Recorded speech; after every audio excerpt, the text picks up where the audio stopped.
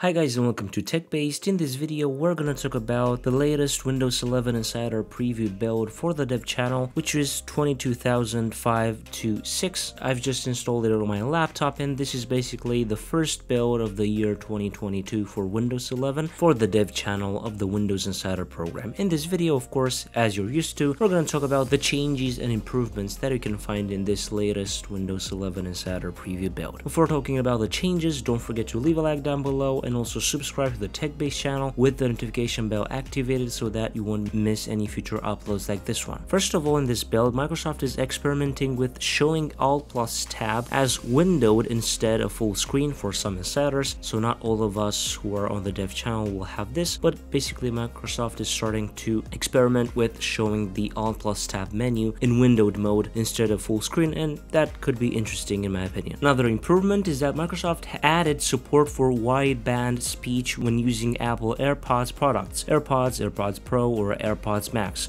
improving audio quality for voice calls. Starting with build 22,518, Credential Guard is now enabled by default on Windows 11 Enterprise licensed PCs that are Enterprise joined. Another improvement is that Microsoft is experimenting with indexing more file locations so that using search to find important files in File Explorer is quicker. That is really good. I think the search menu or the search box in Windows 11 is very good as it is now compared to Windows 10, but if Microsoft can do it better, I don't have anything against it. This build also provides some fixes, so for example, regarding the File Explorer, Microsoft did some work to help address an issue where if you'd used search in File Explorer and then Explorer.exe crashed, the next time you try to search in File Explorer, it wouldn't work, so that is fixed now. Regarding search, Microsoft made another fix to help address the recent searches flyout getting stuck on the screen, appearing transparent except the border, and they also improved the resolution of app icons displayed in search results when the display scaling was set to greater than 100%. That is really good. Regarding Spotlight Collection, if you're using Spotlight Collection, the current image should migrate on Upgrade Now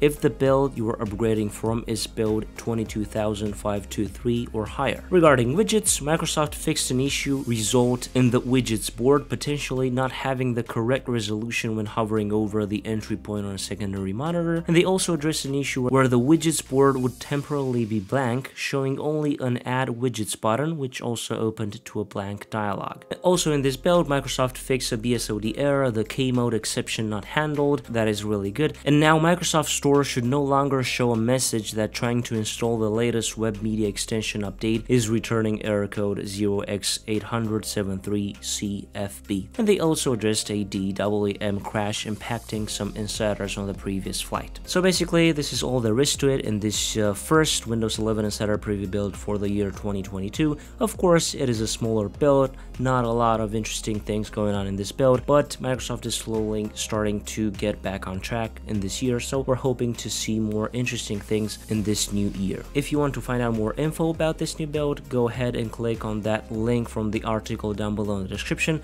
and there you will be able to find the link to the official Microsoft blog, known issues, and more stuff like that. If you like this video, don't forget to leave a like down below and also subscribe to the TechBased channel with the notification bell activated so that you won't miss any future uploads like this one. I was Emmanuel from TechBased. Until next time, have a nice day.